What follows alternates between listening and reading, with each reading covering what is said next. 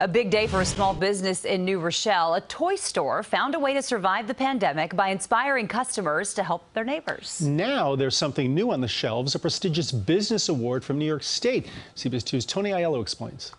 Toy stores are happy places, but a year ago, the owner of TP Toys was scared, no, terrified. Kamisha Salmon's store was in Governor Cuomo's infamous New Rochelle containment area, as the Daily News renamed the city New Rochelle. I didn't think we was gonna last.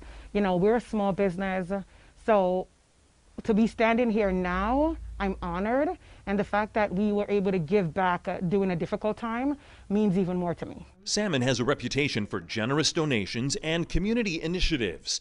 During the pandemic, she spearheaded an effort to provide educational toys and accessories to children from hard-hit families. When the pandemic happened, this wonderful small business owner, instead of worrying about herself and her own income, wondered what she could do to step up for the community. Generous customers contributed online, allowing Salmon to deliver bags to almost 600 happy children.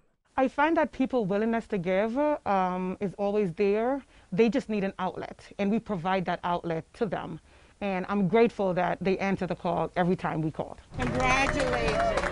Friday, State Senate Majority Leader Andrea Stewart-Cousins honored Salmon with the 2021 Empire Award. She saw a problem and she used her ingenuity to really create a solution. I do it because I want a better community for my children. When it comes to giving back, this toy store owner isn't playing around.